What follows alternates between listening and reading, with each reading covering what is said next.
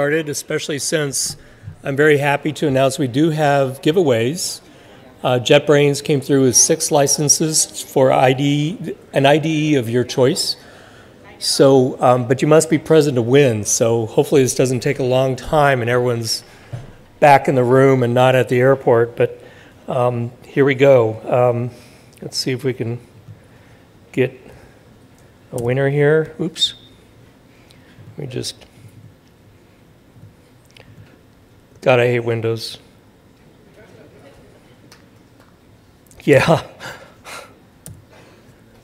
Okay.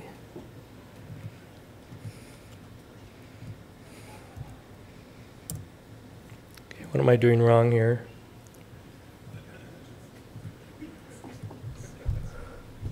I should just be able to type in that field. Can I just... Oh no, what happened to the magical equation that I made? Oh, did that get... Undo. Oh, okay, there we're we back. go. We're back. Okay. So sorry, I somehow deleted his magical equation. How bad of me. So is Anne-Marie Mesco here?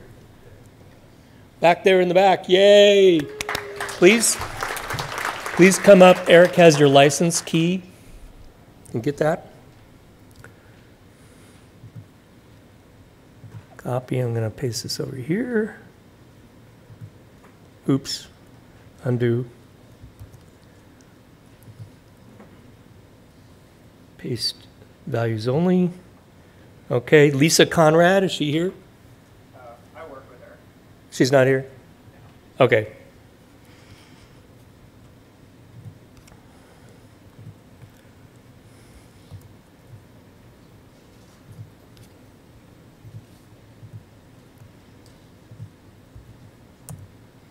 Blake Galbraith?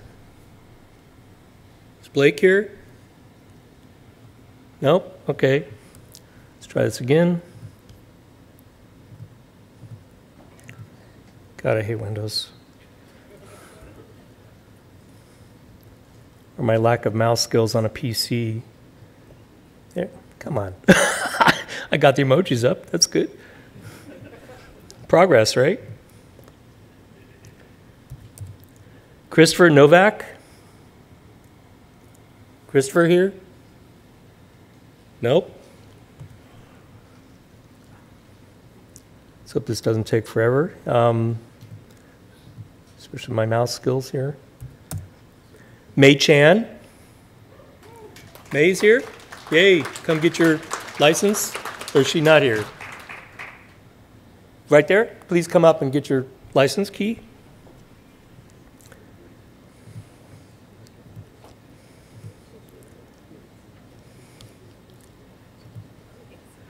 Birkin, is Birkin still here? You are? Yay. Old timer there, getting his due here.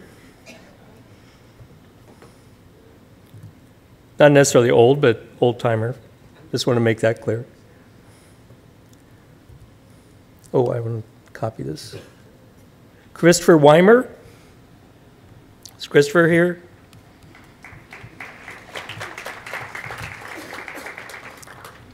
Christopher? Yeah, you are. Good.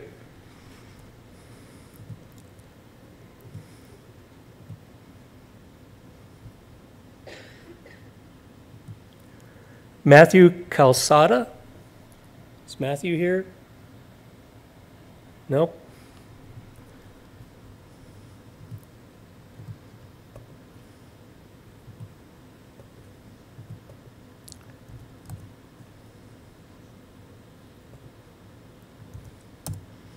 Arcadia Falcone? Arcadia? Yay!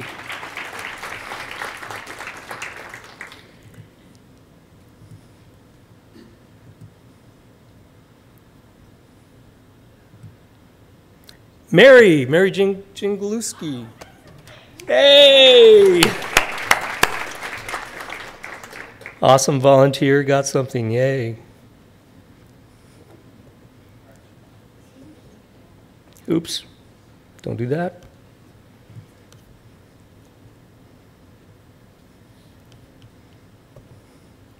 Anywhere else?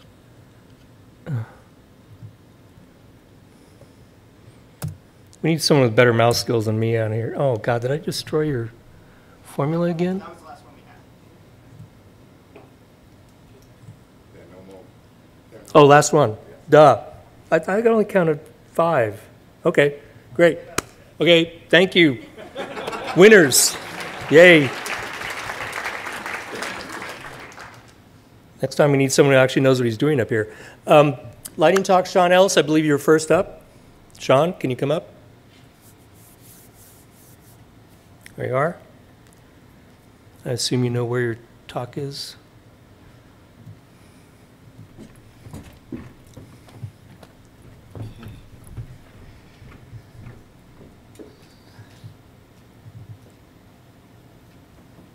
How do I do presenter mode? Right here? Is that it? There we go. Got it. Okay. Okay, this is going to be a very quick talk on Mirador 3, just a status update. About 4 weeks ago, a bunch of people gathered in Stanford and started kickoff sprint 0 of Mirador 3 development. What is Mirador? If anyone hasn't seen Mirador yet, it's a IIIF viewer, comparison, annotation, deep zoom, things like that. And it's essentially a maintainable, sustainable, extensible, community-supported open source viewer for media content, said a very hopeful person one day, or essentially flexibility without forking. We essentially needed to rewrite the entire thing, and that is very good news for everybody out there because it means you can have a lot of influence in the direction that it goes, and it's going to be a lot better developer experience. We've done a lot of wireframing. Jennifer Vine and Gary Geisler out at Stanford have been doing lots of prototypes. We have a huge team, biggest team I've ever worked on, distributed around the world. People in Leipzig, Germany, Munich, Stanford. I'm at Princeton, and when will it be ready? Never. Because you continue the development with the beautiful plugin architecture and you make it your own. But phase 1 ends in late March around LDCX, and this is what we want to complete by then. Embeddable Mirador in catalog record view, something very basic. Use Mirador standalone in your Rails app or React app or even in CodePen.io or JS Fiddle. And we want a really good developer experience, as I mentioned, for theming and plugins. We want you to make Mirador your own. So the big reveal, after 4 weeks, we actually almost have a Mirador-like thing without the annotations. And you can see Bob Ross over here. We can do some deep zooming there. How can you get involved? Well, Mirador community calls every other Thursday. Really, really important. You can help direct this, and we're hoping you will get on there. Continuous integration means that you can actually play with the current version up here. You'll be able to see these slides. Opening Google Chrome. Well, you'll be able to do that on your own. So anyway, thanks. And this is, you know, I have to say I wanted to get through this because I have a little bit of a tie-in here with Bob Ross. A little bit of a library, DRM, and open access story. While we were on the plane, the only content we could actually view because of the DRM was Bob Ross. And if you have listened to Bob Ross recently, you know he's like the original ASMR person, you know, like really low voice, super soothing, like that round brush is just like you know. So we got really inspired and we made some music, and it's called Happy Little Trees. And if I can find where it is, I'm going to play it for you because I was at karaoke last night and I just don't want the music to end. So this is a dissertation that I found on motion graphics on archive.org, inspired by Bob Ross. And what was so amazing about this is that you can kind of see, this is like Bob Ross of the future, you know, making like happy little trees on his computer. And yeah, it's Mirador eventually will look like this as well. But it was a really beautiful thing to be able to use open access materials and make something fun.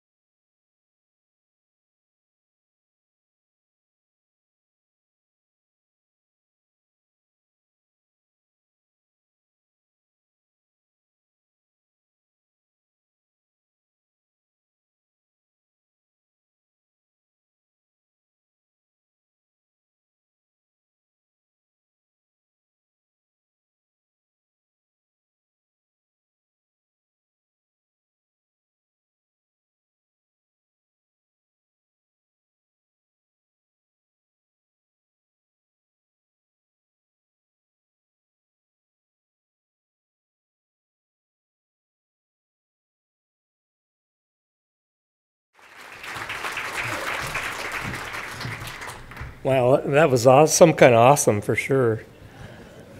Bob Ross, ASMR, audio and dancing. Jesus.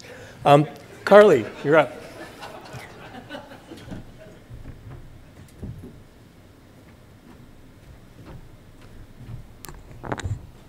So after a question that arose at the end of, oh dear, maybe it is gone. My talk, I decided I would do a quick intro to what audio description actually is, which hopefully will get people thinking about how they can include it in videos that they create for their library, or whether it makes sense to be included in all of them. All right. So just a really quick intro to what audio description is, starting off with an actual example. This is a video that's just meant to be an introduction to universal design, but it's not really important what the content is. I just want everyone to have a chance to listen to how audio description is done. Meet Anomalous, Adventures in Universal Design. Exterior of a house on a sunny day, the normals are outside.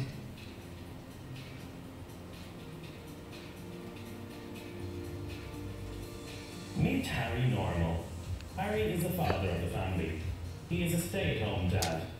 Okay, so the two different voices you heard there, the first one was doing the audio description. They were talking about what the setting the scene for someone who wasn't able to see the video, and they chose what content to highlight based on what was the context that people would need and what was going to be then later covered by the spoken portion of the existing video track. Because these exist as two separate tracks typically. Audio description track would be a separate track from the actual audio that everyone would hear anytime they saw this video. And unfortunately, YouTube doesn't really allow you to have these as two separate tracks, but in many different systems, that's how it would be played. Usually the solution in YouTube is to instead have two different versions of the video, which of course isn't as good for necessarily someone being able to find it and knowing that there is a version available with audio description, but it's kind of the necessary workaround still. But audio description is way more than that, and you may not realize it, but it really is out there everywhere. Your local movie theater probably offers videos with audio description, much as there are ways to find sort of the secret catalog of genres. In Netflix, there's also a way that you can go just by URL directly to only content that's available with audio description, and a lot of their own original content is available that way, as well as some of the other content that they have online. And in fact, if you have heard of audio description before, you've probably heard of it because there was a kind of well-known article about the fact that the best performance in this one original movie on Netflix was actually the person doing the audio description. And this was kind of meant tongue-in-cheek and snarkily, but in fact, that's actually a really bad sign. Good audio description generally should fade into the background and is merely meant to be contextual. So what are the best practices for creating it? You want to focus on content that's meaningful to understanding the visual content and context. So contextual information that someone might not be able to perceive if they can't visually see the video. So the who, the where, that sort of information. Unexplained sounds will often be explained in the audio track. And any important gestures, motions, facial expressions, other things where it would be hard from purely the audio to tell what's going on. You don't want to describe everything. And that's sort of where it becomes a judgment call and why people often say that it requires a lot of training to do it very well, particularly for films, because often there's a lot of things there that aren't important. Is it important what sweater color I'm wearing right now? Probably not. Those are the sorts of things that you have to know whether to decide to leave them in or out. And the reason why that's so important is because generally you're trying to fit the description into natural pauses in the audio track, and you're trying to be as unobtrusive as possible. Now, there are more extended versions of audio descriptions where you will actually stop the audio track, pause the film to allow more time. But generally speaking, particularly for most of the videos that people here would probably be creating, you are trying to fit it into the natural pauses that fit within the existing audio track. And as I mentioned already, you need to consider whether you want this to be an additional track or whether you want there to be 2 copies of the video. And there are advantages to both depending on where you're hosting. So recommended tools, I talked about Cadet before, but I wanted to mention it again specifically. It's a free tool. If you don't feel that you have the ability to create these, whether it's time or knowledge, I would also recommend the American Council of the Blind's audio description project. They keep a whole list of providers who can create these for institutions. And topics I think it's worth considering going forward. Does audio description really make the content usable for users? So for example, are you creating an experience that then is meaningful to them by offering audio description? Or are you providing audio description, for example, for a tutorial for how to use a database that actually is itself inaccessible to use in such a way that they may not be able to use that database? And also, I think we need to start thinking at this point about what does accessibility mean for other types of multimedia? What does it mean for 3D content that we're creating? What does it mean for data visualization? Some people are doing some really interesting work in this area, but when we're thinking in libraries about data visualizations, are we considering what that means for accessibility? And as a lot of people have been talking about AR and VR here, what does accessibility mean for those as well? And I'm not saying that that means audio descriptions for all these. I'm merely saying that I think these are the next things that we should be considering what the comparable making it accessible is that we should be thinking about. I will share these on the system. I've included some additional resources as well. The ITC guidance is some of the most detailed on what audio description should be, and that might be something that people would be interested in as well. And I'll also put this up on Twitter. Thank you.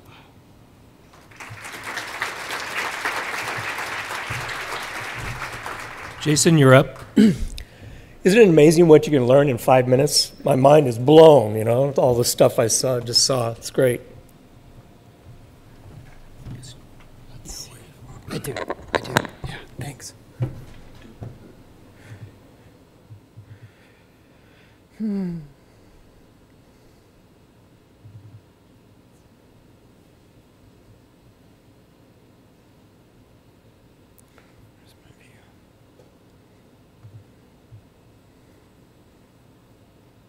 we go. Okay. Morning, Code4Lib. It's awesome to be here. We made it. It's Friday. So I'm going to talk a little bit about an idea that I've been kicking around for about 1.5 years or so.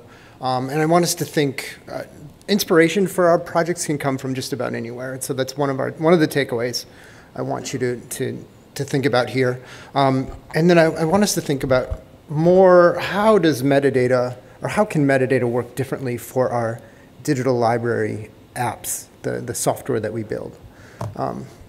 That's me. This inspiration that I'm going to speak to right now comes from one of my favorite albums. So 1993, I bought this album. It's A Tribe Called Quest, Midnight Marauders, and it had jazz samples and social consciousness and wordplay, and my head just...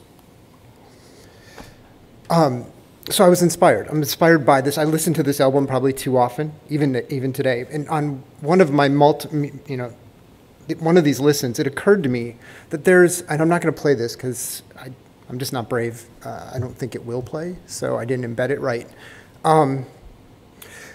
Over the course of this album, there's a narrator, a woman narrator, who talks about It could be very occasionally social conscious annotations, what you can do, how you should listen to the album, why you should be listening to the album. And it occurred to me that this is actually a form of embedded metadata. There's also a culture of attribution within the album itself, and hip hop has parts of this. It's not just, and one of the things that's interesting to me is this is embedded. This is an attribution that travels with the track or the object itself. So they're in line even at the album level. And if you start to pull apart this within the hip hop corpus, I guess this is, we want to call it that, even a Public Enemy, and it takes a nation to pull us to millions to hold us back. There are a number of ways that they introduce their DJ, or who's going to sing on this track, or who's going to speak. And this embedded metadata, it just got me thinking bigger about not only embedded metadata, but the way that we're starting to move into an area where the metadata we put on things is behavioral. And I think you'll see this in some of Tammy Allgood-Wolf's talk about voice search. We're not only describing things, we're also kind of describing actions and things you can do with the objects themselves. And so this embedded behavioral metadata that resides in the object itself got me thinking. And there's precedents for stuff like this. There's Adobe's extensible metadata packet and EXIF for media, but you don't even have to go that far. Who's seen this in a book? Cataloging in publication, right? So there are ways that this metadata can be embedded within the object. And I think there are new affordances in the web that favor this embedded metadata. And so I started to do some research around a digital library application and how you could take some of these standards and move them into that digital collection. So some of you are familiar, we haven't seen a lot of talks about it. There's a web scale vocabulary called schema.org that allows you to describe various parts of your site, the entities within your site. There's a newer standard that's part of a progressive web app standard called the manifest JSON. That's a manifest file that can describe a site at the top level. And then there's newer kinds of ways of describing item level nanopubs. So you can think through kind of a prescribed architecture for discovery. This is the way you describe your site itself with schema. You have that manifest file that I mentioned, which actually allows you to define what a website is about, what it could be about, what it's related to. And then you have this newer standard called activity streams, which allows you to break apart. So if you think about the item level of our metadata, it allows you to break apart and actually talk about notes or methods or summaries that are part of that, in this case, an article. And so I started to experiment with a couple of these, these markup practices, and I haven't gone all the way, but that's the point of lightning talks. So I'm just kind of continuing to look through how this might work in a broad, large-scale setting. So I'm going to continue testing with how the web crawlers and web archiving tools treat this data. Continue to refine that activity stream metadata, and these are all W3C standards. And then test the utility of that really advanced metadata at the item level as different kinds of browse points or search points. And it's inspiring. Again, I'm going to reach back. This idea of flow, it's the way a hip hop artist constructs words on a beat. And what I see is this method, the way the web is growing and the way we can embed this behavioral metadata. We're working with the flow of the web, right? So there's just a ton of opportunity here. And there's a beat to the web. Like if we follow the way web standards work and how they're introduced and how they get implemented, we can start to work within this beat. And the question I have for us is how do we build metadata flow that works with that part, that trend within the web?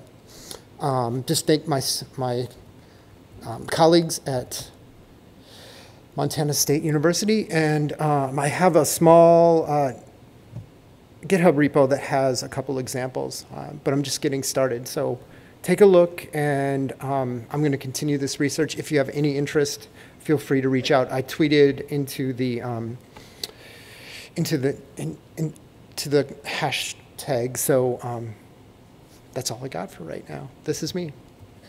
Thanks.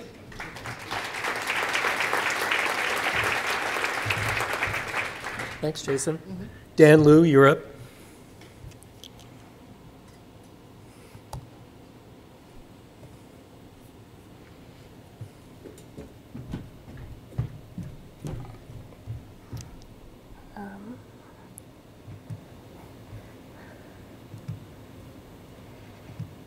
So this kind of echoes back to the second lightning talking about the accessibility of VR and AR, basically AR, sorry. So what is the biggest pain point for AR? I think we all know it's the time when you ask the customer to install yet another app on their own personal mobile device. So I discovered this great tool I want to share with you if you haven't already known it. It's completely web-based. Unlike other AR tools, this one allows you to just create AR experience with a few lines of HTML code. And the one you see on the screen, it's something I come up last night when my little one went to bed, after my little one went to bed. And how it works, so on your mobile phone, or anything has a camera or a Chrome browser, open a URL, basically opens the web page I created the AR experience, and then you point your phone to the marker. This marker containing the Code4Lib 2019 logo, and then you will see 3D objects pops up on your mobile phone or your device. Now here, what it shows up is Code4Lib. Now for fun, I replaced the I with the R2D2. Yeah. So this, I first discovered this tool last year when my library, Palo Alto City Library, was preparing to host a regional conference, and we want to have something really cool. So attendees, when they scan their badge, for example, they will see some 3D objects, but it should be very simple. It shouldn't require them to install any extra piece of code. Now, if you are interested, I have some examples up on my GitHub repository, and you can also look at the source code to see how it works.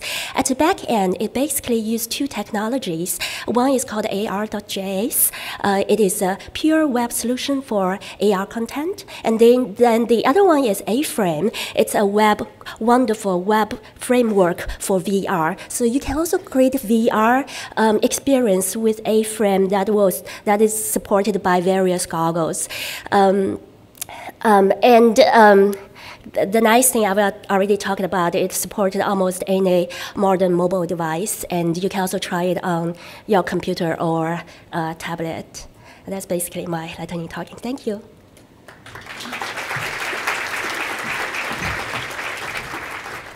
Thomas, you're up to talk about local chapters.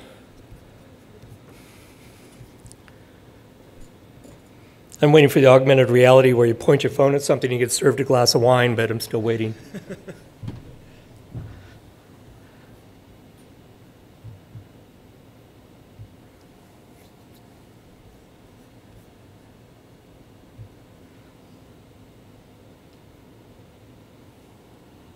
Hey, hi, my name is Thomas.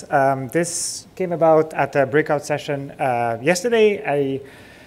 During the session, at some point, we were like, oh, wouldn't that make a good topic for a lightning talk? And I said that, and the moment I said it, I regretted it because it meant I had to do it. So here I am. So this is us. I'm going to try describing my slides. So this is a section of the world map with the approximate location of San Jose. And this is us in about 48 hours, or an approximation thereof. And this is a map, the same map with like dots all over. So this means, yeah, we're going to go home and back to our regularly scheduled life. Thanks to modern technology, the website, the listserv, the journal, etc., of course, there are many ways to continue the conversations that we started here or that we touched on here. But sometimes we need to tackle meat data in meat space, if you get what I mean. So how do you do that? Well, thankfully, there are local and regional Code4Lib chapters, and this is a map where I tried to put all of them on the map. And unlike the previous slide, this one is actually based on actual data, or almost. And when did I get the data? I got it from the wiki, and this is a screenshot of the wiki, where you can see on the front page, it's a list of local groups. And that's the main reason I'm doing this, because at that breakout session, we realized that not everyone was necessarily aware that these existed or where to find information. So consider yourself aware now. And because I'm a librarian, I like lists, I like researching things, I like also multiple ways to visualize data, so I put it into a table. And I also looked at what was the time of the last recorded activity, and you can see that some groups are pretty active. They already know when their next meetings are. Others are maybe a bit more dormant or worse. So where am I going with that is, if you're like me, you're at that interesting moment at the end of a conference where on one end, I'm very happy that I get to crawl back into my hole and be alone for a while, but at the same time, kind of sad that this is ending. And so one way to maybe continue this or deal with it is a bit of an old choose your own adventure. So if you want to continue meeting with people, if there's a local group in your region, then go to page 5 and say hi and join them.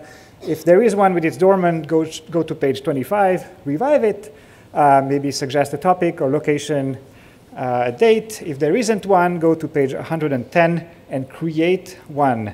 And if you'd like to chat about ways to create or animate a local group, feel free to get in touch with me. And this is also a plug for our own group in Toronto, Ontario. That's it. Zach Pell, you're up now.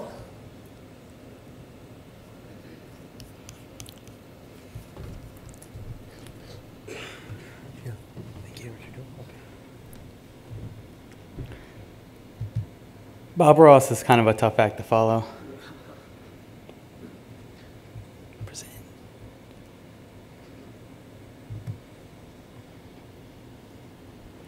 Oh, we're good. All right, so I'm going to give a talk on creating a staff time off calendar for cheap. And it's an intro to automation. The real title should be My Excuse to Stand on Stage in Silicon Valley in a T-shirt. Mission accomplished. All right, so our library was having an issue where how we're tracking time off, we're tracking it through libcal, but all the dates were added in manually from our secretary. Employees would email the secretary and she would add it to the calendar. This was obviously a very tedious task, took 30, 40 minutes a day, and my colleague and I thought we can automate that. So we used something called Zapier. It's an automation service. If you've ever heard of If This Then That, it's a similar premise. It connects with over 1,000 different apps, including, in our case, Google Forms, Sheets, and Calendar. Let's see. And also, it's a good idea. A side benefit of this is that it lets you get a good idea about how APIs work without any coding involved, because it handles all the back-end connecting to APIs without knowledge of JavaScript or Python or any other type of code. So the first thing we did is create the form in Google Forms. It's standard time off, name, email, request type, time, date, that sort of thing. The form generates a spreadsheet with the responses. And about that no coding thing I said earlier, I lied. But I will say, not all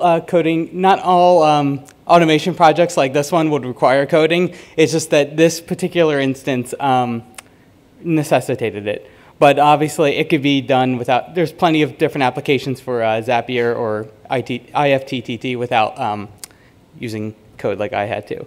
I had to modify the spreadsheet to contain to create a unique event whenever a new row was populated, giving each request off event a unique ID. It assigned a color just so it would look pretty in the calendar, no real necessity for that, but assigned a color number depending on the type of request. And I also made it correct for the common mistake of forgetting to hit PM on the end time, which was a very frequent problem. And then I also have a script run hourly that updates deleted events on the calendar, which Zapier did not handle. And now, when you create a Zap in Zapier, a Zap is basically a workflow. So I'm not going to go through the whole procedure because it would take an hour, but I'm just going to give you the cliff notes here.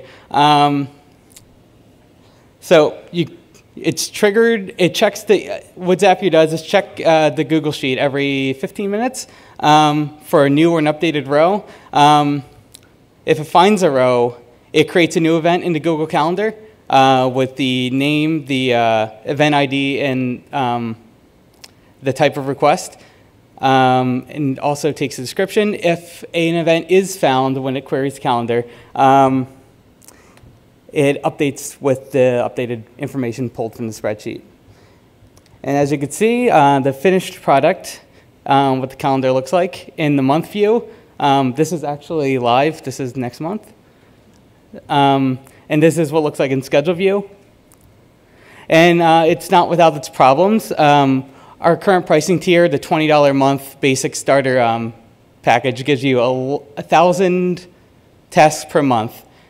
And we're currently using about 70% of that, but we're a pretty small organization. It's difficult to correct for invalid data entry. Maybe someone who's more creative with coding could figure that out. Any edits to the sheet trigger Zapier to update all the rows, which could cause problems using all of your 1,000 tasks in one go. And also, the colors don't translate to a public calendar unless you share the calendar to that person. Depending on how comfortable you are with Zapier, with JavaScript, you can remediate a lot of these problems. I don't feel like devoting that much time to it. It works for us for the most part. And nope. Yeah, pets. It's Kiki and Darwin. And any questions, you can at me.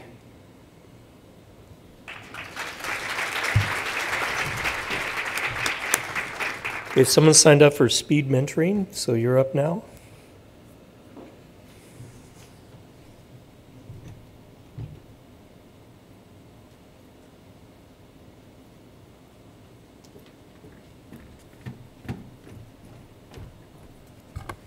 Good morning. I don't have a slide, so if you can just go to the Slack channel, Skillshare. Most of the stuff you will find some notes there. I'm speaking for everyone that participate in the last two breakout sessions, mentoring and speed share or speed mentoring. First, I want to say thank you to the anonymous person who put this topic on the breakout session. We still don't know who did that, but a bunch of us showed up, and we had a lively discussion. We noticed there's a history of mentoring program and Skillshare Club. We want to revive that. And thanks to a few people in the first discussion, someone created the Slack channel, someone takes the notes, and we came up, we had a lively discussion about speed dating, speed mentoring, how to balance between the formal mentoring program and informal Skillshare or learning buddy. So second day, we had ventured to the speed mentoring, so a bunch of us sit together and talk a few minutes with each other to say what do we want to learn, what do we want to share. There's some topics that I think are quite has broader relevance, like how to deal with mark records, find information and extract information from that, and Python, and how to, even someone with many years of the coding, like website coding, what's the best practice? So these are the topics we have discussed. So we come up with a Google sign-up sheet. We don't want to this end here. We want to continue that no matter whether you want a formal mentoring relationship or you just want some informal email chat or ask questions, and or just let's say I have a presentation slide, please help me take a look. So no matter what style you can sign up on the Google sign-up sheet that's also available in the Slack channel. And we hope next year during the Code4Lib, we will have a recognition for those people who accomplish their goal. So again, thank for everyone involved. Some of them I still don't know the name. Even I can see the face. I don't know the. I didn't get the name, and it's kind of hard to find people in the Slack channel because of all the pseudonyms or other types of names. So we also plan to update the wiki. So please keep an eye on that space. So that's all. So again, join the community and we all learn together.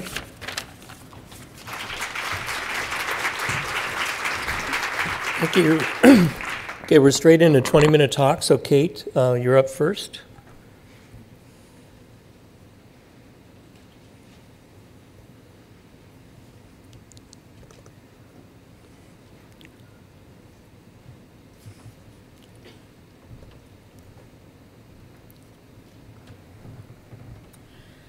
All right, so everyone, as you can imagine, I'm talking about accessibility. So I'll admit I actually had a little bit of rethinking on this talk. It ends up being kind of about the same, but we've had a lot of good conversations here. But you know, it's one of those, I'm glad a lot of you have been really interested in accessibility, and I'm hoping you can learn something from here. So these are the websites librarians love, but are they accessible? DuckDuckGo, Google Scholar, SpringShare LibGuides, because I know some of you might absolutely hate these sites, but that's okay. You know, but a lot of people, they pop up in our conversation. And you know what? They are popular. We know that fans riot for them, the cats scream for them by name, and of course dogs beg for them. These, again, are the websites that librarians love. But like with any library product, you may or should have some questions. You might look at them and go, are they organic, GMO-free, gluten-free? It's not probably an appropriate question. What do they cost? Much better question.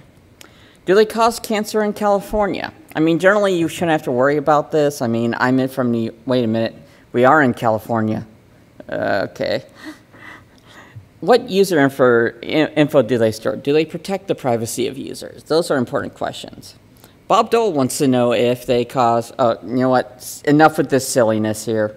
None of that. If you are too young to get that bad joke, don't ask. But despite their popularity, have you ever asked, are these sites accessible? Do they meet WCAG 2.x? That's how I usually refer to it. AA standards. Let's find out. Come on, there you go. So if we consider the nature of the sites, DuckDuckGo is really a general search engine. So if you think about it, it's just, you know, if we're going to be talking about comparing apples and oranges, really, DuckDuckGo is a very generic apple. You really don't know what type it is. It's not even colored appropriately. Google Scholar is a far more specific search engine, so it's kind of more of a defined type of apple, like a Fuji apple. Now, LibGuides, so it's kind of unfair to compare LibGuides to these two because we know that LibGuides is both a content management system and a search engine. In some ways, you can consider it an apple pie. Now, I actually have a point in all this. But if we actually think again about LibGuides, there's something else. There's each institution of LibGuides can configure it. So it's more than just actually an apple pie. institutions can control the images, the content, and that's a major aspect to it, and also the CSS styling. So really, we could actually think about it, it's like the accessibility of a LibGuide could be totally dependent on what the institution and the content creator does. So they can make it really good or they can make it really bad. In reality, we might want to think of LibGuides as an apple pie making kit. You have some of the ingredients, the directions, the oven, it's all provided for you. Now, what that kind of means is, though, that you're the ones responsible for it. So if you decide to add Tabasco sauce to your apple pie, that's your fault for choosing a really, really horrible hot sauce. There are better ones out there. But in all seriousness, though, let's just focus on search result pages. That's what Google Scholar does, that's what DuckDuckGo does, and search results are a part of LibGuides. And also, while talking about doing an accessibility review, I'm going to focus on what aspects are more easily customizable, because some things are just the way it is, and in truth be told, I cannot figure out an easy way to test an out-of-the-box LibGuide. Now, I also just want to make a preemptive apology to SpringShare. I don't know if anyone is from there. This is probably the meanest thing I could do to LibGuides. SpringShare is one of the best companies that I have worked with in regards to accessibility. They have a great team on that. And I promise that I will file a support case on this and help consult with them to make them the most accessible catalog results page ever. For those of you who are in 2017, you heard that talk. Because really, search result pages on LibGuides are the Achilles heel of accessibility for them. So what am I going to be testing? I'm not going to actually talk about a full test here. In fact, actually, I tend not to do full tests. I usually have a quick little set of heuristics I do. The first is, as you all heard yesterday, was keyboard navigation. One of the best things to rule out if a site is accessible or not. Then headings. Headings are incredibly important. And we've had 20 years to get them right, and nobody does. And then image alt text. Normally, that's the case, but these are not sites that really have a lot of images or anything on the search result pages. So I'm actually going to skip that and go to something else. The usability of search results from an accessibility perspective. And I'll explain what this means in a little bit. So remember with keyboard navigation I talked about, some of the key parts of it it's making sure there's a visible indicator of your focus. And also that the keyboard focus follows a logical, predictable path through the page. There are other aspects, but it's only a 20-minute talk. Deal with it. So let's take a look on how these go. So in terms of visible focus, DuckDuckGo is actually not that good. There's focus in the header. There's that outline dotted box around everything at the top of the page. But once you get into the search results, there's no visible indicator at all. So it's a failure. Google Scholar is very, very good on this. It's very clear where, the focus is. Kind of. You'll see in a moment. LibGuides, this is something that's definitely configurable. It's configurable in the CSS. Generally, they have outlines activated for everything, but if your web developer for LibGuides decides to turn off outlines, fire them. They're just not being accessible. So it's kind of a provisional pass. But we have to ask the question, are these outlines truly visible? Carly Spina talked yesterday about WCAG 2.1, and one of the changes is this notion of non-text contrast. It means that even non-text features must meet the color contrast standards. So this means that the outline needs to be of a color that stands out against the background. So we can look at some of these, but also it invites us to start thinking subjectively. Part of accessibility is subjective. You might meet the letter of the law, but is it really what it's meant to happen? So for example, look at these two search boxes. One of them is focused on, one isn't. And I actually enlarged the size of these for you. You're seeing them magnified. How visible is it? It's the one on the right, by the way. The dotted line is very, very hard to see on that. Then you have to question, what is the color contrast like in these? The one on the left, the Oswestry Disability Index, it's a pretty good color and kind of clear. The one with Anytime is actually a little hard for me with some red color vision issues. It's a lot fainter. It's kind of too thin. It's only a 1 pixel dotted outline. So it's things to consider there. Now, what about logical focus order? Does it follow what you would expect? Now, one thing you might ask is like, well, if they're not, like DuckDuckGo doesn't have a focus, how can you check that? Well, it's quite easy to do through a little bit of CSS. And what you do is you force the focus onto any element that whenever it appears, you make it big. I like dotted. And of course, it's really important you have to use hot pink. I mean, it just stands out, and did you know that's actually a defined web color? But see, that's what it looks like. And the exclamation point important overrides everything else. I'm planning on making this into a bookmarklet. So let's see how they do. DuckDuckGo, when I use it all there, the focus, briefly, you can try this out. You'll see that it moves from right to left. In the header, it's a little weird, but that's due to how they're using a flex box. But it's pretty good. Google Scholar, however, needs to be seen to be believed. So here we have, and you can see like in the middle of there that we're on this double arrow. That's where the pink outline is. Where do you think we'll go next? Will we go to the Oswestry Disability Index, which kind of seems to be suggestive? Will we go over to the facets? Will we go over any place? Well, this is where you go. You go to that PDF for Women's Health, apta.org. Now, there are several problems with this. One, that PDF is not associated with the physical disability search result. It's actually associated with the Oswestry. Now, visibly, what does that tell you? It's like, no, it's like visibly you can tell the distinction. If you are a screen reader user, you cannot make that distinction. My intern, who's actually spoken up a little bit on Slack, as she's an expert screen reader user, totally had no idea. And thank you, Alan, for confirming my thoughts on that. This is extremely, extremely bad. Things are out of order as you expect them.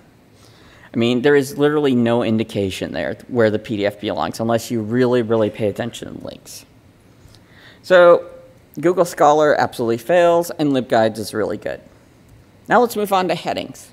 So these are the H1, H2, H3 headings. And literally, the standards for these have been around 20 years, come May. That's when WCAG 1.0 was released. And the rules are pretty basic. You should have an H1 tag. There's some debate on that, but generally, you should have one, and ideally only one. Headings should be properly nested, so you can't have an H3 without a preceding H2. And heading text must also be meaningful. A heading that says heading is not helpful. And why this is all important is that this is useful for screen readers. The document outline is a way for screen readers to jump to relevant parts of the page without having to go through it line by line. So the results, DuckDuckGo has multiple H1 tags, a lot of them. There is proper nesting, but there is no text that says search results. It's largely just about ads. Kind of disappointing, failure. Google Scholar, well, it has no H1, and the facets on the side don't have a heading, so it's hard to navigate to them. Everything else is good. Proper nesting, heading text, useful. LibGuides, they only have an H1. Basically, it says whatever search term you looked for, say disability, search for disability. Nothing for the facets, nothing to get to the individual results, nothing like that. That will hurt them later. Now, usability search results are these questions of, it's not officially written out in WCAG, but it is something to be aware of, that we can derive from what the standards say. So one thing is we want the search results to have some means of being a fast means for screen reader users to get a quick summary of what the results are. This is generally going to be done by headings or other things. Tabbing, search result pages tend to have a lot of links, so tabbing will probably be pretty extensive. So we don't want there to be too much tabbing. And then we want some cognitive affordances as well. So in terms of screen reader efficiency, what we want is, one, a clear indication of where the search results are so they can jump to it. And then something that enables the screen reader to get a summary. And this is usually either done by making each title for the result a heading, or using a table with column headers and all that to allow traversal. DuckDuckGo, as I said, has no heading to indicate where the search results are, but a level 3 heading is used for each search result. So I say that's pretty much a pass, mostly. Google Scholar, again, is really good. Headings indicate search results area, so it definitely has that. And H3 is used for each result. That actually should be a full pass, so I have just found the one typo in my talk. LibGuides, again, only an H1 and no outline structure. And why did I make those green? And a plus. So I had multiple errors on this. I apologize. They will be fixed before going to the repository. Keyboard navigation also, keyboard navigation requires tabbing. If you have a lot of links, and particularly if you have a lot of links within the results for things like citation or related works, things like that, that can be tiring because it depends on how many tabs does it take to get you from one search result to the other. Sometimes you can speed this up through skip links or access keys. That's when you do like Control-Alt-P or something to go to the next one and all that. But DuckDuckGo, moving between each search result requires 2 tab presses. There are no skip links or access keys, but 2 tab presses, that's pretty good. Google Scholar requires, depending on if there's the file link to the side, it takes 6 to 7 tabs. And again, too, you actually have to tab through all the facets on the left before you get there. So this is a lot of tabbing. LibGuides, the movement between each search result requires 4 tabs. That's not bad. I mean, it's better than 6 or 7. And again, there are no skip links or access keys. So let's say a pass-fail. Now, what are cognitive affordances? Search results should support memory, recall, and filtering. So it means it's a way to, filtering, we all understand that. We understand facets because we live in libraries. Pagination, actually, if you look at the original hypermedia studies, chunking things into pages actually helps memory because that's what memory is based upon, chunking things into groups. And you also want to have an easy chance of restarting, where if your browser crashes or anything, you definitely want to be able to go there. So DuckDuckGo has facets on top. That's good. There are only a few of them, but it uses infinite scroll. So it does indicate pages, but the biggest problem is, let's say your browser crashed, which of course happens, or you had to stop your work and something and all that and go back. If you were having to actually dive into more than the first page of results, you have to keep pressing the load more results button until you get to your later pages. That can definitely be a problem. And I know that's not a usual case. Most people only stick to the first page, but in library settings, we have graduate students. And sometimes you do extensive searches. Google Scholar, the facets are present, and pagination, pass. LibGuides, again, pagination, and facets present. So let's look at a summary of this. And you kind of should notice a few things here. One, no site is perfect. Then also, what's really disappointing is the headings. As I said, headings are something we've had 20 years on. Why aren't we doing this well? So how should we interpret these? I know this was just a quick pass and all that, and all the sites did have significant accessibility issues. I will tell you that you shouldn't flat out abandon them, but honestly, the horrendous tabbing in Google Scholar is one of my reasons to say we should never use it. So if you need an excuse, I'm giving you one. It has poor accessibility for screen readers. But accessibility should be a factor in our technology decisions. And we should always be aware of the accessibility in the technologies that we use. That's important so we can better help our disabled patrons, and so we can also advocate and support our disabled colleagues. Remember, disability does not end at being a patron. Those of you who work with me have a disabled colleague, and there are a lot more of us than you expect. So really, one thing we talked about a lot today is accessibility and community, that we have to be in it together to really make change.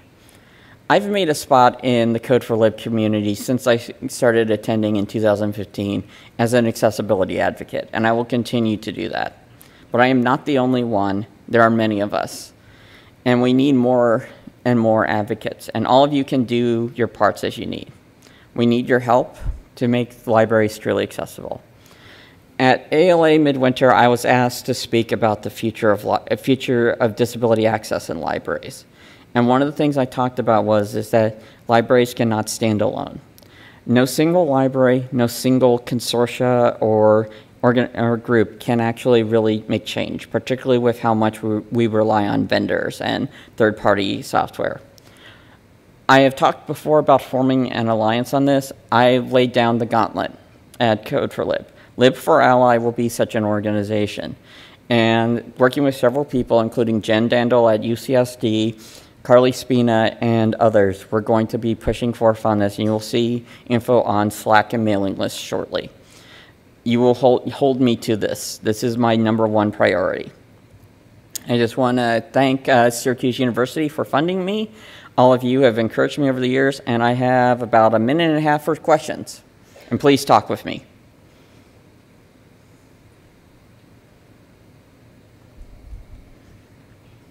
If you don't, I will point out I have had this since 2017 in Philadelphia. This is my Mutter Museum leech. Her name is Lulu.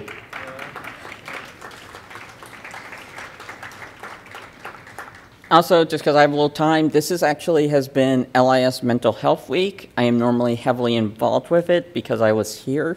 I did not, and so if nobody's going to ask me a question, I'm going to just pontificate for a moment.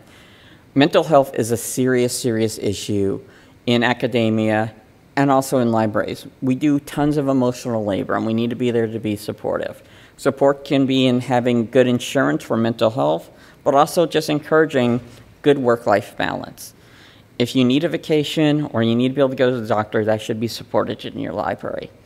And sometimes, even if someone is struggling, the best thing you can do is just invite them out for coffee or lunch or anything like that. I mean, we need to take care of all of us. And for those out there who are listening who have done that for me, thank you, because I would not be here without you. And yeah, I am one of those people who deals with mental health. But I'm still here and I'm still fighting. But not everyone has to be as forthright as me. So thank you. No questions? You have, nope, all done.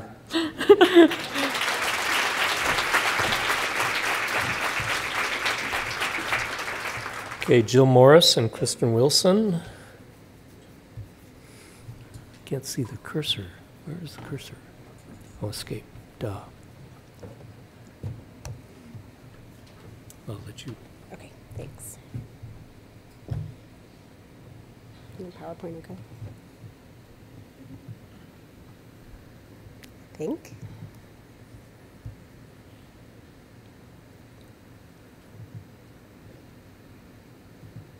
Come on.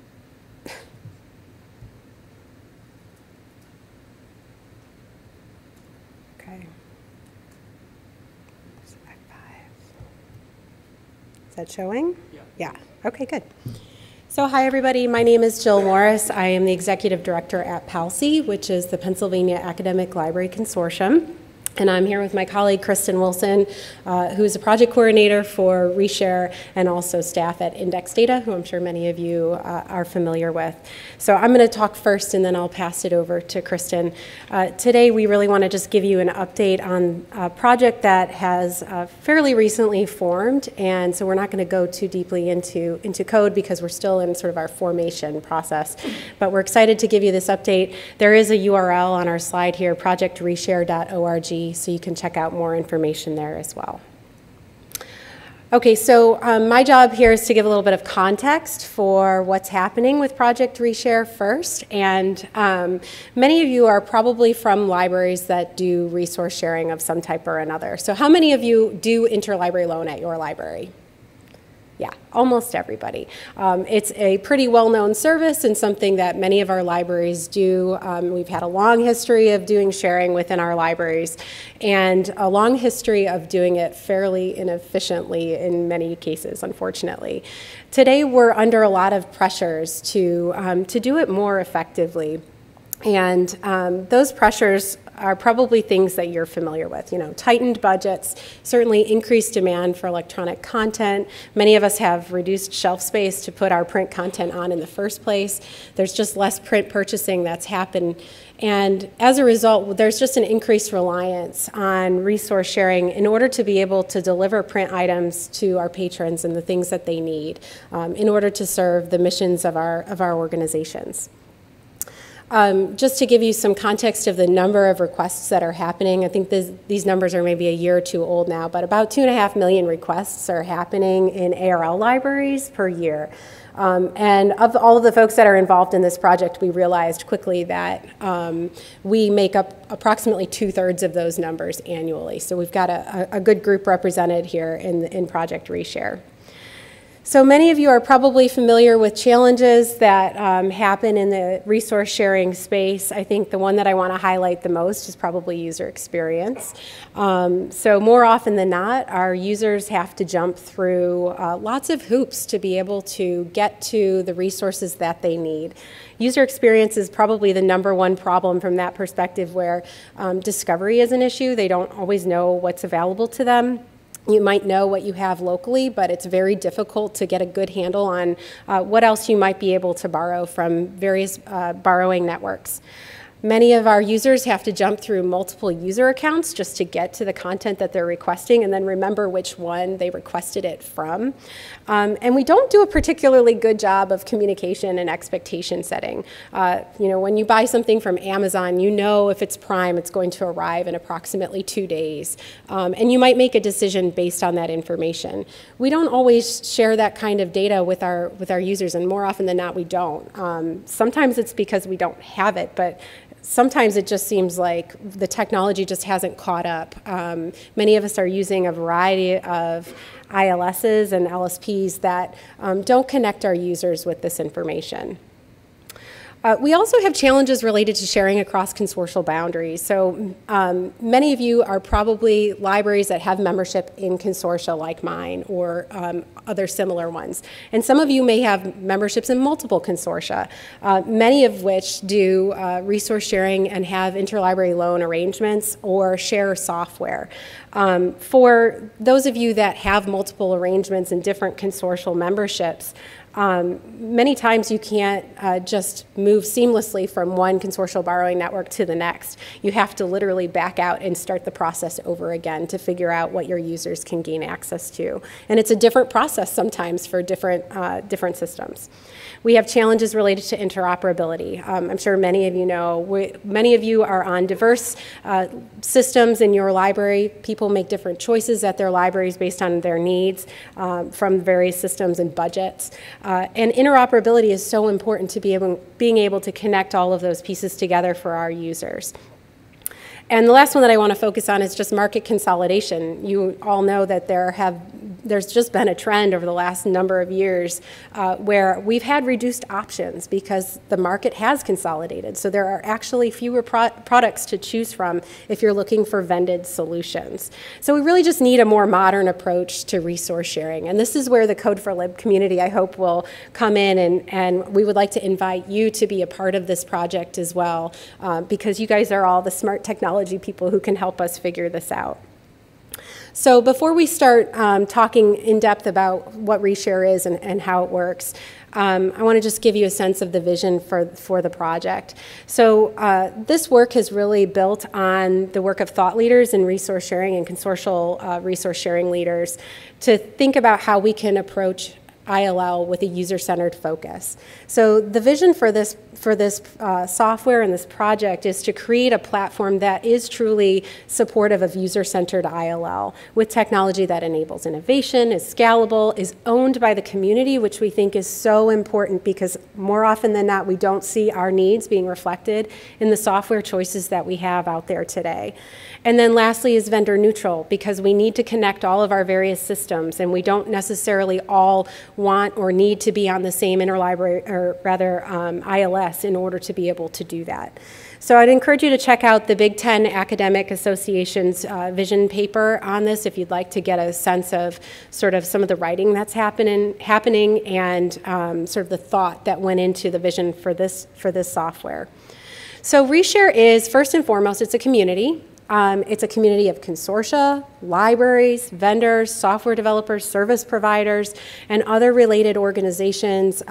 Mozilla Foundation has been represented, as well as the Open Library Environment, that sort of coalesced around this shared vision for how we connect our patrons with information.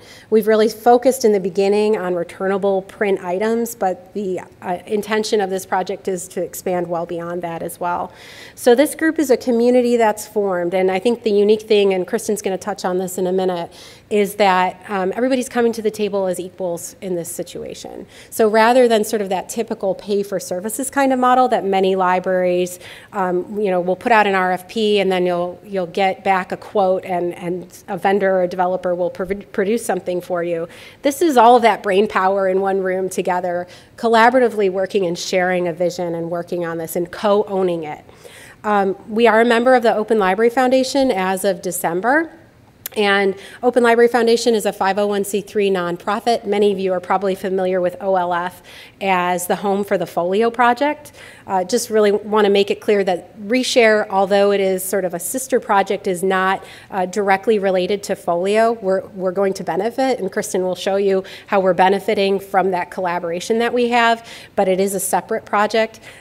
The powerful thing here is that OLF provides us with collaborative infrastructure. So we are able, as consortia, as libraries, as software developers, to come together and have OLF sort of maintain the intellectual property for us so that it's not so dependent on one single institution or commercial company. And we've got a sort of a neutral place for it.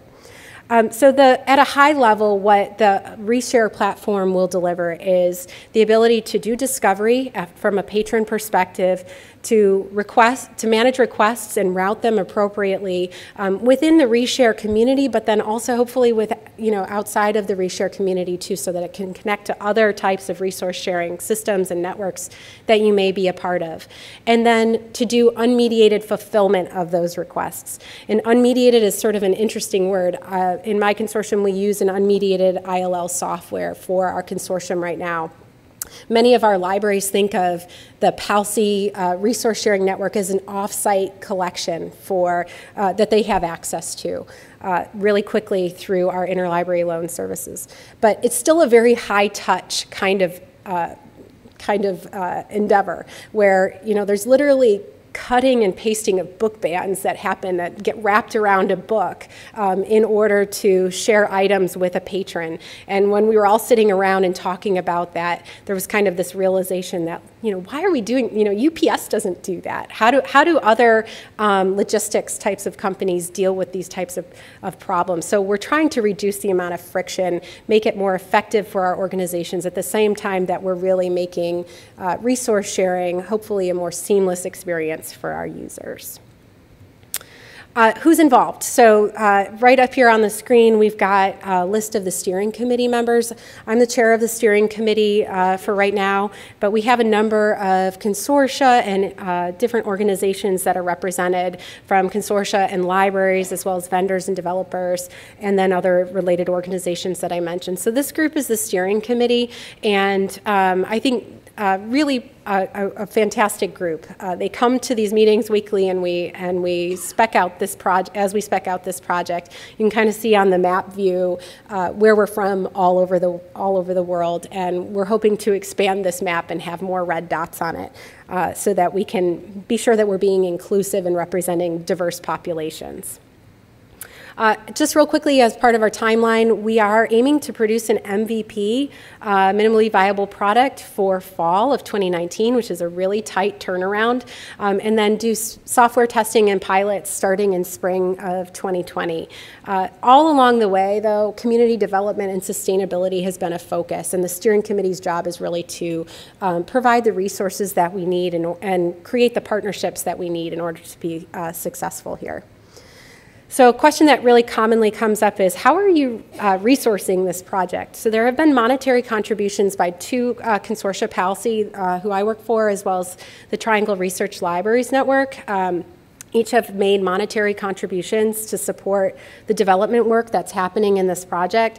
We are also seeking actively grant funding at the moment and other partnerships that would help supplement the activity that we're doing. And then lastly, Index Data has put forward development resources and in terms of developer time and also project coordination to move this project forward. And as we've been doing that, obviously one of the questions that gets asked of commercial developers is, well, what's in it for them to actually create this code and then open it up to the rest of the world to be able to potentially make money off of it in the future? So we've talked a lot as a steering committee, and there's a lot of, I think, fear in libraries. Probably many of you know this. When you start talking about open library, or rather open source software, there's fear, I think, of who's going to maintain it, who's going to provide those services for libraries that don't have the tools, or for consortia that don't have the development expertise on hand. And so we've put in place some provisional service agreements to help incentivize some of our developers to participate on the front end and create some of that software, so that on the other side of things, once the software is successfully created, they have a revenue stream to depend on after the fact. And what it really does is it allows all of us to come to the table in a very meaningful way and involve our developers. So up next, Kristen's going to tell you a little bit about how this project is functionally working. Right, so I'm going to talk about the model for community ownership that we've been developing for Reshare and try to share some of the outcomes that are coming out of the project already. So I see that there's kind of two sides to the coin of community ownership in a project like Reshare. And I should say that we really are taking a lot from the Folio project as an inspiration, and I see this as kind of an attempt to replicate this community approach and validate it and see if this can become something that really is part of the way that libraries can engage in the software development process. So we have kind of a process that's built up among several different groups working at different levels of the project, from the steering committee at the highest level, through a product management team that's a little bit more operational, setting the scope. We have a group of subject matter experts who really know the day-to-day workflows inside and out and can give feedback about user experience. And then we have our development team, which is made up of developers from Index Data and Knowledge Integration, which is another development firm based in the UK. And so this really gives the people who are involved in this project so many ways to take ownership of it and be the ones who are doing the day-to-day work and really creating Reshare. The other side of that coin is the ownership of the resulting product, and Jill covered that really well, so I think I'm going to skip through this because I know we're going to be a little pressed for time. I did want to talk a little bit more about Folio and its role in Reshare.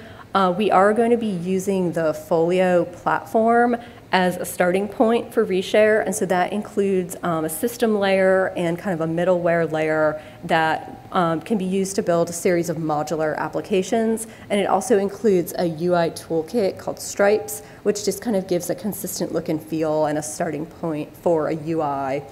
And so I think this is both, it's awesome for us because it means we don't have to build all of this, but it's also community-owned software at work. So seeing the way that a project like Folio can create this and then somebody else can take it and run with it.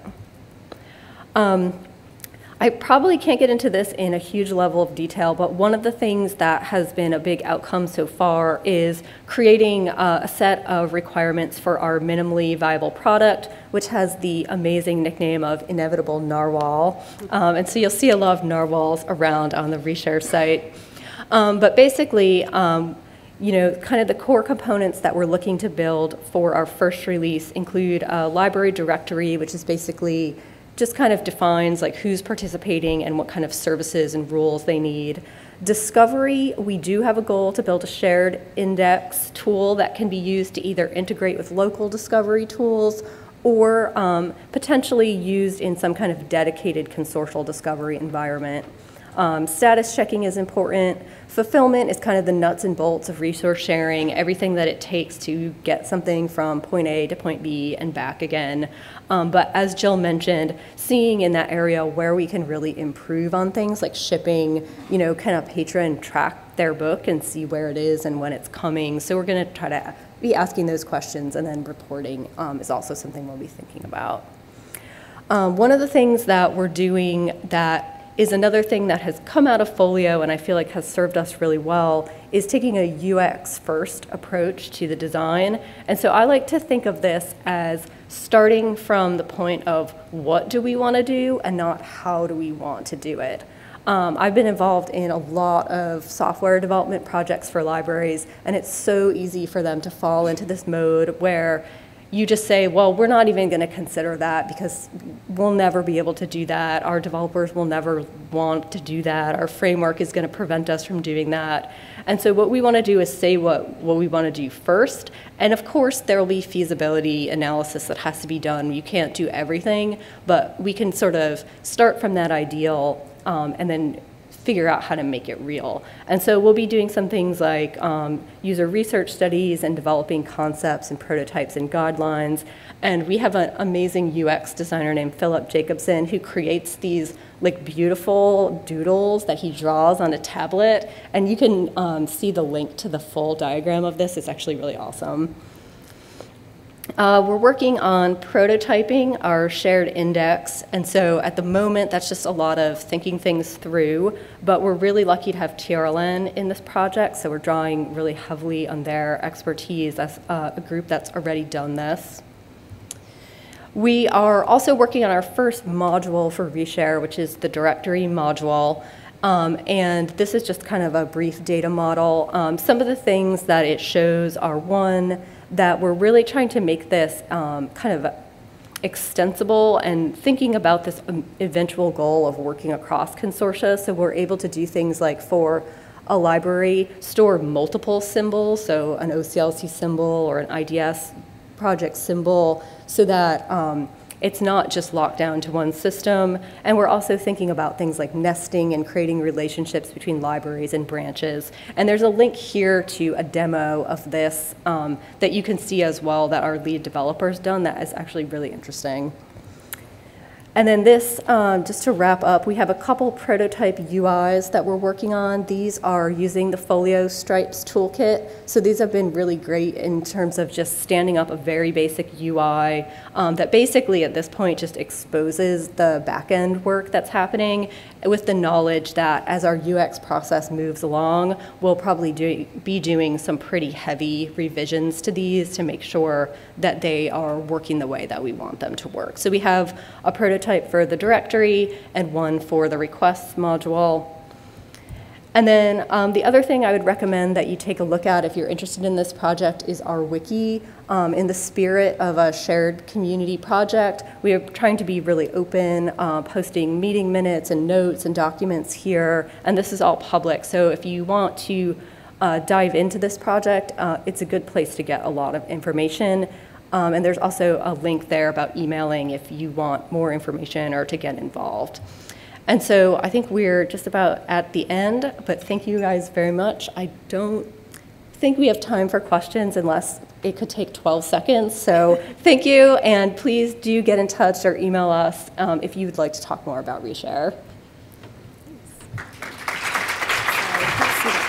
I know. Thanks.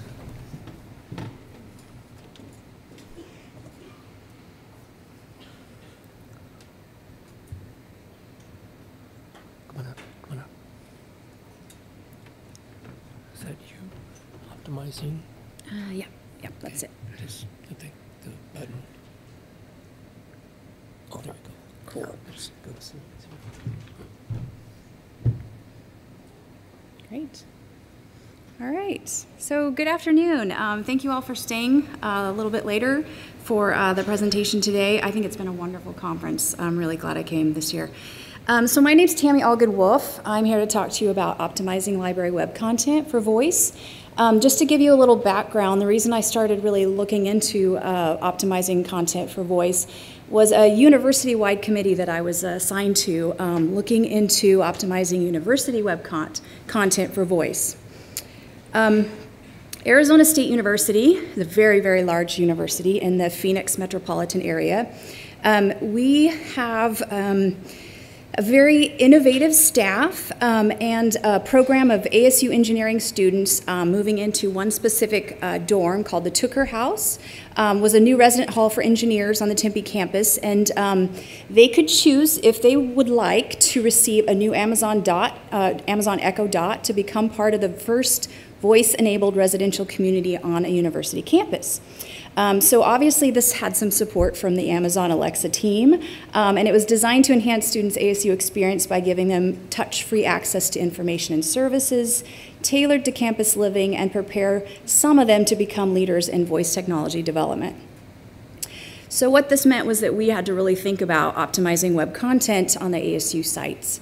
If you look into a little bit into optimizing web content, you do some Google searches, you'll see a lot of different statistics about voice search.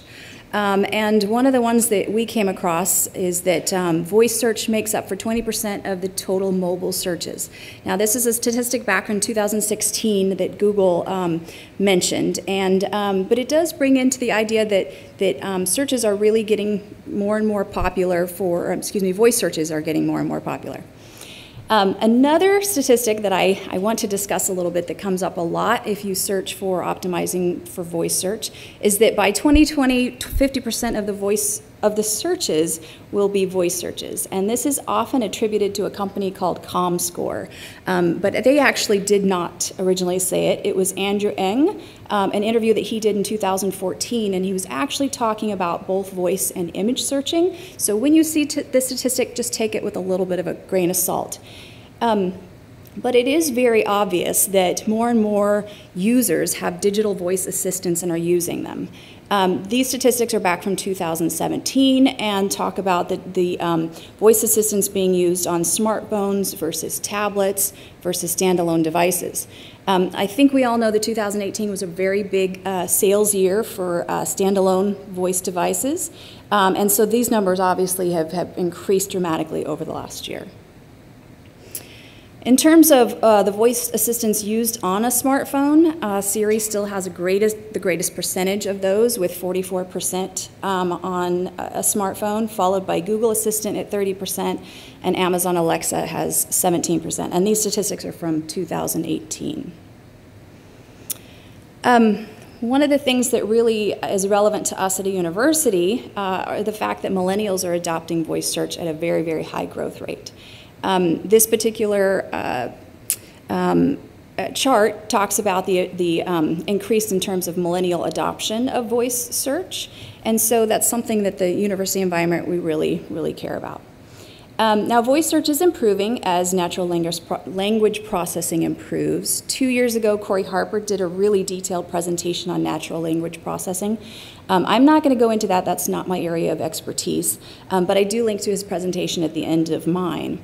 I think it is safe to say that natural language processing has come a very long way, but it still has a long way to go. So what can those of us that work in a library world do to prepare for voice searching? I think it was a great presentation when Jason Clark came up here and talked about the activity streams, embedding those. That was really awesome. Today I'm going to talk about some of the really base level things that you can do to optimize your content for voice searching. And whenever you're optimizing something, it's important to think about the characteristics of the voice search itself. So voice searches are longer and contain conversational words. 22% are queries for local content, so a lot of people just want to know where on the map something is, what the hours are, really basic localized content. When we look at our statistics for web users, we see a lot of that activity where people are really wanting to know the hours or the location or things like that from their mobile devices. The format of a voice search is usually Q&A, so they'll ask a question and want to receive an answer. Now, something to really think about is the answer they receive is that top answer is the only answer they receive, and that's very different than a regular search. And it becomes very important when you're trying to make sure that your content is coming up at the top. This is an example of a voice search for how many students are currently enrolled at Arizona State University. The number shown here is very, very erroneous. That's not the right number. If you look down, just 3 results down on a search, you'll see that we actually farly surpassed 100,000 students at ASU. But the reason the voice search returns that first result is actually our fault. It's a specific table that's in a well-used web page that doesn't have any structured data attached to it, right? So it's just a basic web page, and it provides a little bit of data about enrollment. And ASU, by the way, is a metropolitan campus, excuse me, it has several campuses in a large metropolitan area. But Google, the search engine in this case, just picks up that very first number, the 71,946, right? Instead of understanding that the total is really much larger than that. In addition, this is a very old web page. It's written back in 2016, figures from 2016. So it's important that we think about structuring our data so that computers can understand it, and also making sure that our content is updated. So some strategies I'm going to talk about in terms of optimizing for voice search are use conversational keywords, create those FAQ pages, optimize your content for rich snippets, claim and update your Google My Business listing, use structured data markup, and then explore other opportunities besides just web page content. FAQs are pretty easy to do. If you have Lib Answers, which is a SpringShare product, it's really easy to get an FAQ page up. And then you're able to actually provide the specific answers to questions that your patrons might be posing. It's very important in this case to think about what your patrons might be wanting to search for and what they might be asking. At Arizona State University, we have a lot of international students. We need to think about what questions they might be asking. Things like personas are very important to understanding what kind of questions might be asked. But then the FAQ actually gives us a very easy opportunity to provide specific answers to those questions. Obviously, regular SEO is very important as well. Things like sitemaps, you want to optimize your web content as much as possible to make it easily found by search engines. And then a little bit about the rich snippets. I've linked to what the Google guidelines are here for rich snippets in case you're interested when I post my presentation. And it really is thinking about the questions that are going to be answered by these rich snippets.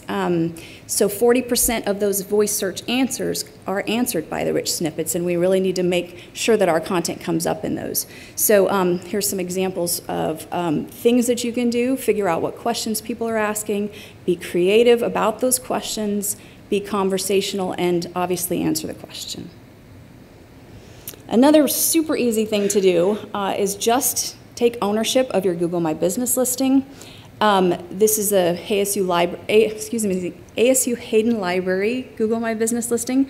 And we want to make sure that our hours are current. We want to make sure that the address is current, that when we click on to go to the map that that's correct. So these things are very important for making sure that your results show up correctly in mobile searches and in voice searches. Something that was touched on a little bit before by Jason Clark is the schema markup and how important that is for technical SEO of your site. Obviously, when a search engine is trying to locate something to answer a voice search, any type of information that's structured information that you can provide is very, very important. I don't have to tell you guys why structured data is important, but when you work on a university committee, you often have to explain to people why structured data is very important. Schema.org is something that was, it's supported by all major search engines. It's an attempt to define a broad shared vocabulary of concepts. And it's an attempt to make search engines understand what the content is, the relationships between the content, and the definitions of the content. Interestingly, this is a new property within schema.org, and it's called Speakable. It's currently only used by news articles in Google Assistant, but I think it's something to keep an eye on in the future, because basically if a Google Assistant or a search assistant determines that your news result is a good fit, it will read the speakable text that you have defined in your page back to the user. So something to keep in mind, that you can write kind of whatever you want under the speakable property. An easy way to add some structured content if you're not a programmer, if it's not something easily that you can do in JSON, Drupal has a great module called the schema meta tag module, which is an extension of their schema.org module. It is available in both 7 and 8 Drupal.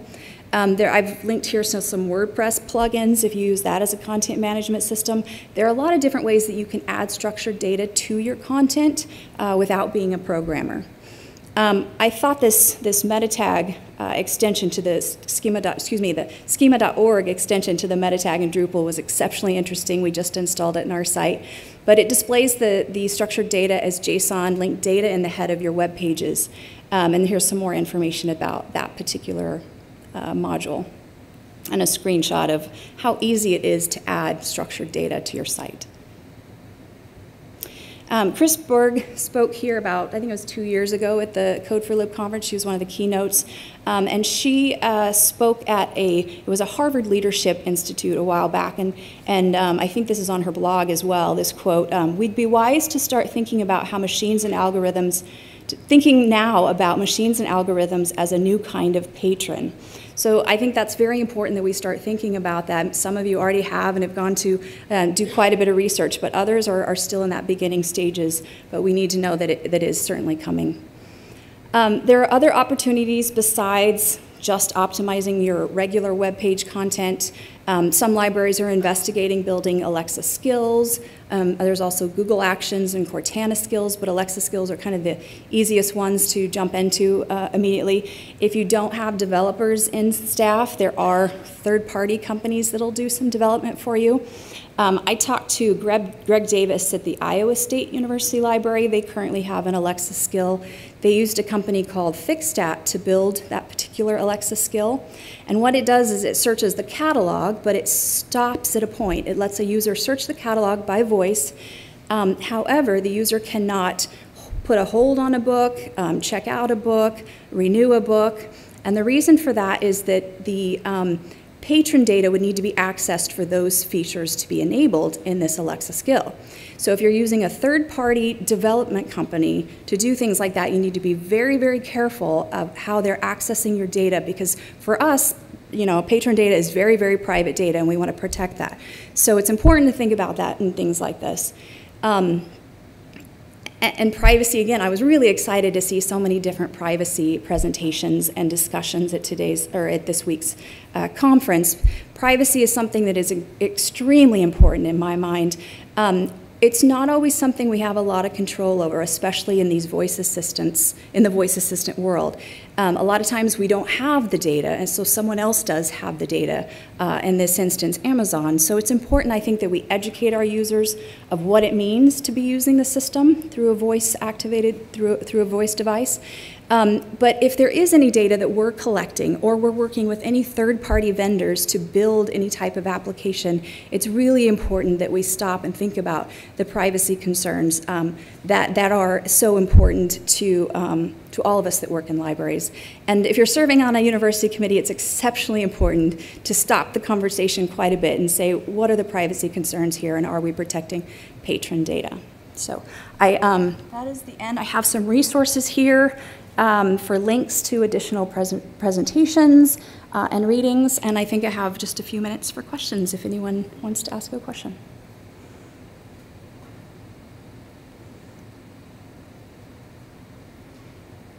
No? All right. Thank you very much.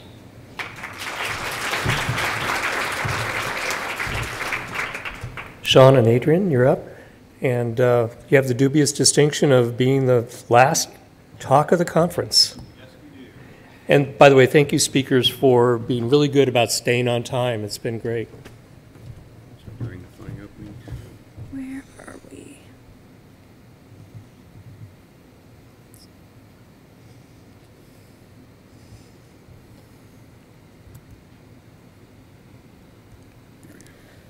right, great. So I'm Adrian, this is Sean. We're from University of Georgia, and hang tight, you're almost done.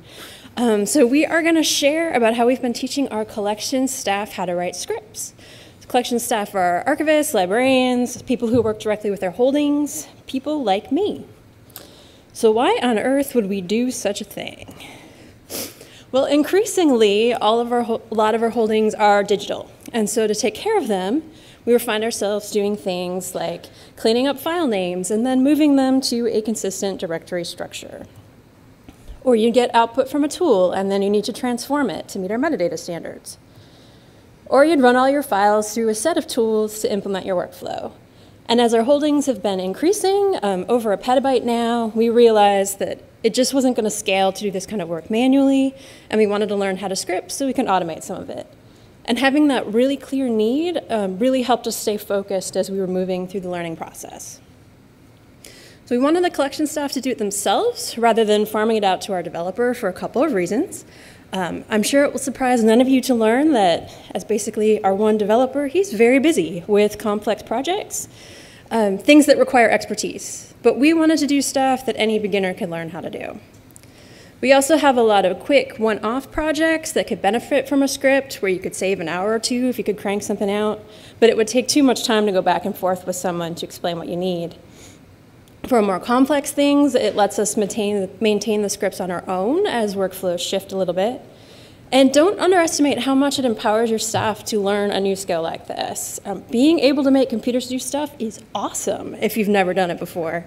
And it lets us have control over key workflows that are part of our jobs. So we got started with a peer learning group, a group that was strictly beginners. This had developed organically about 6 months before we got started, as library staff started coming together to talk about what tech skills we needed for our jobs. And in May of last year, we decided, all right, we are going to learn how to write scripts. Starting with a room that was only beginners really helped us out, I think, emotionally, right? It gave us a safe, supportive space to mess things up and be confused and kind of get a handle on what this was going to be. Please don't take this personally, experts. I know a lot of you are really, really approachable, but when you're at work and you don't know anything about a thing, just being around someone who knows a lot can be kind of intimidating and make you feel stupid. So first, we kind of got at least used to the lingo, used to thinking about what was going on before we were around an expert. It also gave us a chance to kind of work through some baggage about what programming is, right? There's sort of a sense that it felt like magic, or it felt like you had to be an expert just sitting typing and everything's coming straight from your brain and perfect code is produced immediately, right? This ties into what we heard about yesterday with, exposing, what is it really like? And we learned real quick, it's not magic, it's hard work. But it's a thing you can learn, it's a thing you can Google, you can find good examples out there, read the documentation, and we weren't gonna have to spend years on this before we could produce something useful. So we decided we wanted to learn Python because it's very common in libraries, so there are a lot of good examples out there to use. And it's supposed to be pretty easy to learn as a beginner, which I would agree with. So we're librarians, we got ourselves a book. Learn Python Through the Hard Way by Zed Shaw. It is an exercise-based kind of way of learning, so it gives you code to play with and break. And this kind of learn by doing approach really worked for a lot of us. We also met once a month to kind of work through the book together, while also working on it independently so that we could give each other some support and answer questions. I do wish we had met more often in the beginning. Some of our staff could only really block off time to do this if we had a meeting on their calendar. And once a month isn't very often when you're learning a new skill. About 4 months in, we were ready to start applying the basics we were learning about Python to our work lives. So we got another book, Automate the Boring Stuff, which gets at a lot of the file directory tasks that we wanted to be able to do.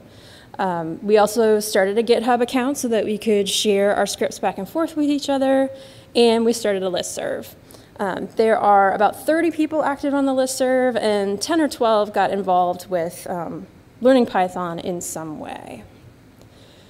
But the thing that really made the difference for us to be able to go from learning about Python in general to being able to do it at work and apply it to our work was that Sean, our lead developer, offered to help us out with some workshops. You can definitely learn the language and syntax and all those kind of rules from a book, but learning like the higher stuff, like how do you parse this problem you have into things you can research and go through the process of writing code, that's much better learned from a human who's been there. So he did first a workshop on sort of the fundamentals of programming and thinking like a programmer, and then did a set of workshops on using Python to solve some problems that we brought to him. From a participant perspective, some things that made those really effective, we were learning the process of solving problems. So we weren't limited to just solving problems that looked like what the book had in examples. We could tackle anything. And since it was based on real-world problems, at the end of each workshop, we had a script that solved a problem that we really had, so we could start putting it in practice and seeing how effective this was going to be. And then super, super important, he's very patient with us when we were getting confused, and very encouraging when we had little light bulb moments, which helped build our confidence that yes, we can learn this, and we can learn it well enough to be able to use it in our work. So now Sean is going to share about these workshops from the developer perspective and the hope that some of y'all might be interested in leading them for your stuff. So my methodology is, the most important thing is syntax is not the core skill of programming. Syntax is easy. You can just read it in a book. You can look at Stack Overflow to find out why your typo isn't working. The key to programming, in my opinion, is learning algorithmic thinking and the ability to discover and apply new information and those are the core skills. Being able to Google your problem, read Stack Overflow, read the documentation, and move on is what's most important. So all of these workshops were guided experiences in thinking as a programmer. I didn't come in to teach them syntax. I had zero desire to teach them syntax. All I did is I took a problem that they had, say, we want to transform this XML file from fits into a premise object, a premise XML file for ingest into our preservation system. And so for the workshop, I started with, okay, what do you guys think we should do? And as a group, we came up with this pseudocode we would need. I didn't tell them what we needed to do. I did lead them occasionally when there was a stump. But in general, the group came up with the algorithm together. And then, once we came up with the algorithm, we then went step by step to turn it in Python code. At any point we didn't know, remember the Python code, we do what programmers do. We looked it up on Google. We read Stack Overflow and then the documentation. And it taught them all the proper skills to actually learn to code. And if you're curious, all of my lessons are available at lessons.lib.ug.edu/Sean. Includes all my Python workshops, my fundamentals of programming, and I actually even wrote a Drupal module tutorial as well. And they all can be found there. And they include solutions and example files and everything you'll need to actually work through these problems yourself and teach your class how to do it. And what's really interesting about my teaching is I don't know Python. I'm teaching myself Python as I'm teaching them. So it actually is really kind of helpful for me because I'm learning to think and teaching them how I'm learning to think about Python. So our participant evaluation, we did a survey to see what people were thinking. And we found that the Learning Python the Hard Way book was very, very helpful. The peer learning was pretty helpful, though we had problems with timing, like we mentioned before. We weren't meeting often enough. And then we found that everybody loved the developer workshops. Everyone found them extremely useful. But the main problem we have is time. We're meeting I'm once a month with the LibTech group, and I'm giving a workshop every 3 to 4 weeks. So we really need to step up our time invested to get people to an even higher level. But we really have done amazing work, and like Adrian has written many scripts on her own without having to even ask me for help that have actually solved real-world problems for them. So, our future needs more time and more encouragement. Our results so far, a few can actually write scripts completely by their own. Adrian has written several of them. A few can update scripts. You know, they come to me and they want me to write a simple one-off. I can do it in an hour or so, give it to them, and then they can easily maintain it and fix, find out what they need to do to tweak it for their particular needs. Furthermore, now several people aren't afraid to use scripts. Before, people were kind of afraid. It's all magical things, and if something goes wrong, I don't know how to fix it. Well, now that they understand basically how scripts work, they're less afraid. They're perfectly confident and willing to use them. And most importantly, it has deepened the relationships between the librarians and the technical staff. We have a much closer relationship. They feel much less intimidated to stop and ask me questions and find out, hey, I'm having a problem here. Can you help me out? So it's been very, very helpful for all of us. So what's next? I'm planning on offering my workshops again so that the people who missed them can try them again, or people who didn't feel like they got quite enough the first time can come back and get it reinforced. We want to augment the workshop materials for some asynchronous use. We want to make it so that people can try to do it themselves and email me questions or whatnot, or Slack me questions, things like that. We are looking for easier sharing of code. We're a little concerned about our GitHub account of putting actual scripts up there for obvious legal and IP reasons, but we're working on those. And we want to add code show and tells, which where we meet and say, hey, look at what I made, and look at how easy it is, and what you can, and show them what you can do. Questions?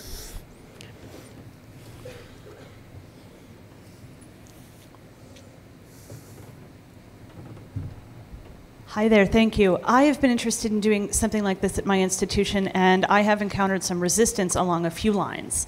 The first are respective supervisors would say to both of you, that's not your job. And the second resistance is, if they learn how to blank, we need to pay them more. Or from the staff's perspective, if I learn how to do this to make my life much better, I will be underpaid and not able to parlay that into a different job. So did you encounter any resistance or any resentment or anything along those lines? The university librarian shook my hand when I said I wanted to do it. The university librarian shook my hand and said, that's an incredible thing and incredibly valuable, and I really want you to do it. So I had encountered no resistance. Adrian can speak to the second part of the question. Yeah, so we've been sort of focusing on this. Our jobs are evolving, and this is a key thing for us to be able to do as collection staff, to actually directly take care of the digital collections. And so I think that's where our focus has been. I have, made sure, if people were hesitating on, are you trying to automate my job, or, automate my staff, my students out of a job? Like, we just have kind of kept the focus on, like, we have more work than we have hours, and this is a way to kind of take some of the burden off for the boring stuff, the routine stuff people are doing, so they can spend more time kind of digging deeper, providing more context around things. And so that's kind of alleviated any concerns around that area. Quick follow-up. Sure. Have you had any communication differences now, perhaps, with your supervisors or your managers about if the nature of your work is changing? I have found that if my supervisor doesn't exactly know what I'm talking about, I find a communication breakdown as my job changes in this way.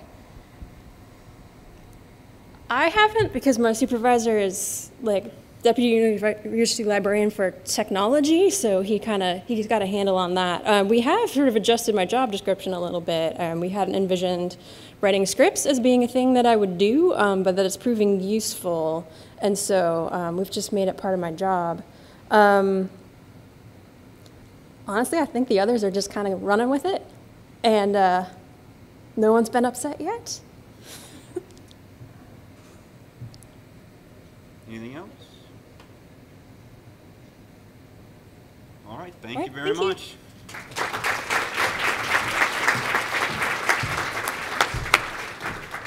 Great, this is awesome. So I think it's been a great 3 days, but our fearless leader, Eric Pettiplace, is going to come up and say a few remarks, so please join me in welcoming him back to the podium.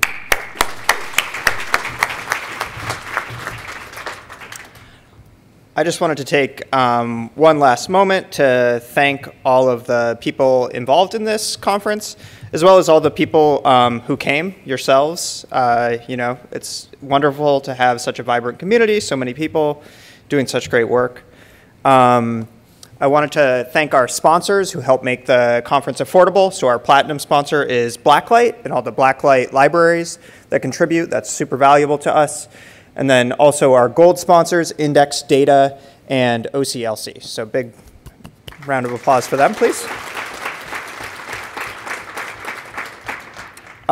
Huge thanks to Concentra, Jen and Kathy, who've been out at the registration desk and have just been working tirelessly this whole time.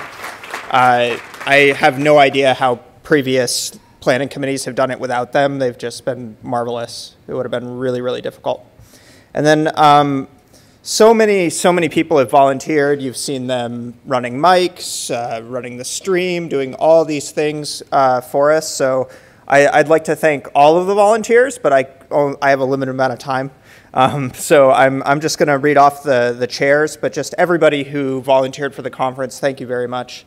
So the chairs that we have are the website group chair, Caitlin Newson, the budget committee chair, Hank Sway, sponsorship committee co-chair, Jeffrey Sable, keynote committee chair, Andrew Mancuso, pre-conference committee chair, Ben Florin, program committee chair, Kerry Gordon. Kerry also was kind of the de facto stream committee chair. He's been over there in Video Village the whole time. Scholarship committee chair, Elvia Arroyo Ramirez. T-shirt committee chair, Emily Wall. On-site volunteer committee chair, Kim Pham. Social activities chair, Becky Use. Accessibility committee chair, Kate Dybel. Whatever committee chair, Rebecca Holloway. So big round of applause for the chairs and all the other volunteers.